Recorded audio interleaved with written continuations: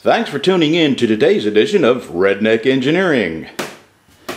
I had a terrible thing happen. This is what happens when you drop your saw.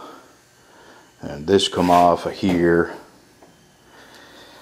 So, I got some Gorilla Glue. Focus. Why won't you focus?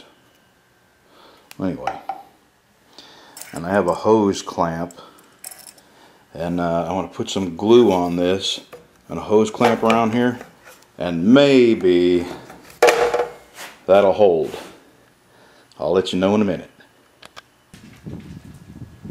Well, once again, being a graduate of the College of Redneck Engineering pays off.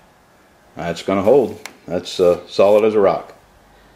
Between the clamp and the glue, I should be able to get this the useful life out of this. It's just a Craftsman.